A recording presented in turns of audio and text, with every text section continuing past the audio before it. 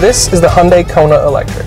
It's front-wheel drive, packs a battery pack good for 258 miles, and the best part is, it starts at 34 grand. However, with bespoke EVs like Hyundai's own Ioniq 5 starting at only 5 grand more, and benchmark vehicles like the Tesla Model 3 to compete against, is there any room for an adapted chassis EV?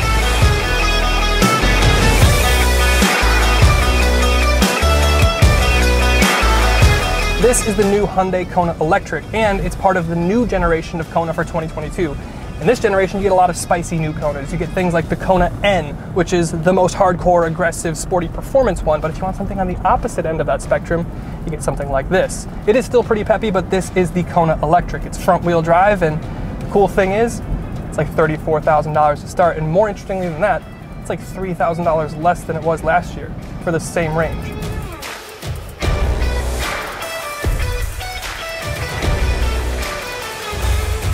Now, that $34,000 mark, that's an important number because that is still about $10,000 less than what you can get into the entry-level Tesla Model 3. And in that, you'll still only drive 2 wheels, and you actually get 9 miles less range in the Tesla. Yes, in the base Model 3 standard range, you get rear-wheel drive and 267 miles. Which isn't too far off of the Kona. But you also get access to Tesla's supercharger network, and that is reason of itself to convince some people to put the extra cash into a Tesla. The supercharger allows you to charge up to 200 miles in about 15 minutes. The Kona N is also only available in front-wheel drive.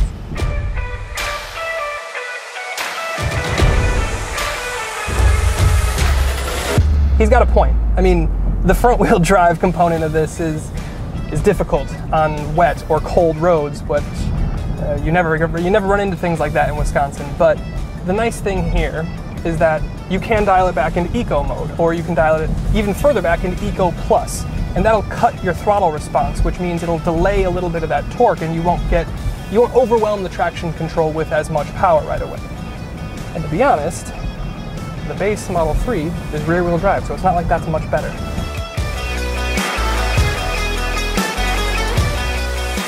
This is true, and the reality is, even if you don't have the all-wheel drive, actually even if you do have the all-wheel drive system, it's easy to get unsettled with the amount of torque that this thing has.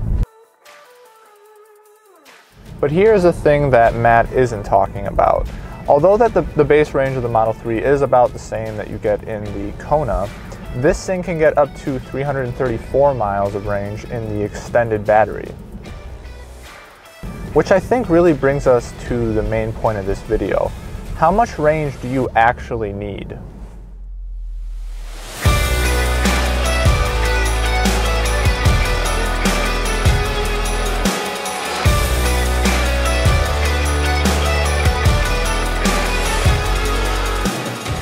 Yeah, this is the question that we've been asking ourselves for a while now, and of course we would all like the most range possible, but there comes a point where you don't need more range.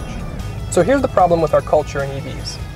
The second you talk to somebody about whether or not they own an EV, they immediately start acting as if they're going to be picked randomly and with no warning to participate in a cross-country rally. This has never been the case for anyone, ever.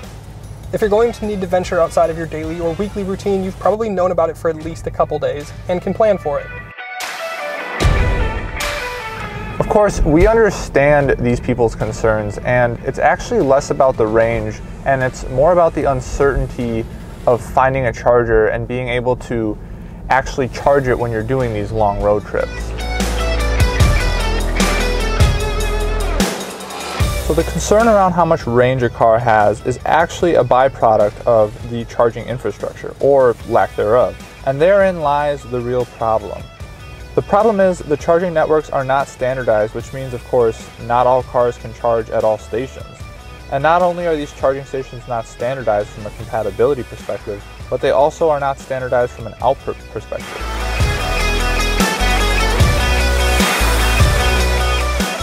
Now, we've tested quite a few EVs here on Downshift, and there's nothing more frustrating than charging outside of your normal home network. And the Mustang Mach-E that we had this past summer is a perfect example of that. So of course, when the car starts to get low, I went to a charge point station and I scanned the little card and it says, this doesn't work at this charger. Annoying. Had to download the app, go and find another charge point that was labeled as free, and then I get there. And of course, I get there and it's charging, but it's charging at like a trickle. So I have to leave to do something in the afternoon. By the time I get back to my house, moral of the story is I get back to my house with less range than I started with. And then the worst thing was, when we had to send the car back, it had to go back with like 200 miles worth of range on it. And we had just finished filming like that evening, the night before they were gonna come pick it up. So I only had a few hours to charge it, and it wasn't gonna charge enough and get enough range on the battery by the time they picked it up the next morning. So I had to find a DC fast charger near my house. And I did find one using the app. And then I showed up and then it wasn't DC fast. So I show up there at like 8 p.m. thinking I'll get plenty of battery in like 40 minutes. And then I sit there for 3 hours.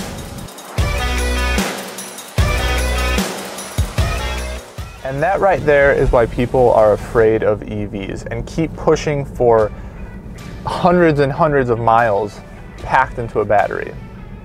The fact of the matter is that over 90% of the time, you're gonna just be waking up, unplugging your car, going to work, driving there, maybe hit the gym, maybe tan, I don't know, maybe do some laundry, and then you're gonna plug it in again when you get home. Matt now just got my Jersey Shore reference, so hopefully we're all on the same page here. But basically what that means is, like, for over 90% of the time, you're gonna have enough range to do the basic things, the day-to-day things in your life. Of course, you'll want a safety barrier, and there are times where I visit my family in Madison, which is 60 miles away, or Paulo sees his family in Chicago, which is 90 miles away. But even in both of those scenarios, you don't need more than 200 miles to make those trips. So suddenly, the little Kona, with its 257 miles of range, seems like plenty.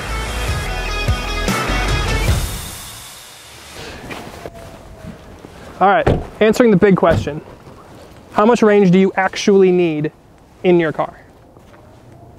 I honestly think like the 250 to 350 is adequate for 90% of Americans 90% of the time. Yeah, I agree. I think it's the Goldilocks zone. If you're just using this on your normal daily, weekly routine, you're just going to work, you're going to charge every night, 250 is plenty. It's more than plenty. And it's that one-off like road trip that you're doing once a month, quarter, whatever. And that, I feel like that's where the range anxiety starts to develop. And I think, if you plan your route accordingly today, you can work around it. And I think, as the infrastructure continues to expand, evolve, get better, there's more superchargers out there for other things besides the Tesla. I think that range anxiety is going to dissipate for a lot of people. Yeah, I think you're right. Once the network gets there, there's a reason that people that have gas cars aren't worried about filling up, and there's a reason that people with electric cars are worried about filling up. So once that gets there, I think this whole thing goes away. We'll be there soon. Hopefully. So while this video wasn't exactly our typical head-to-head videos, I think the conversation that we end up having is arguably more important, and one that ends up playing into the Kona's hands. The over 250 miles of range on the Kona is perfectly adequate.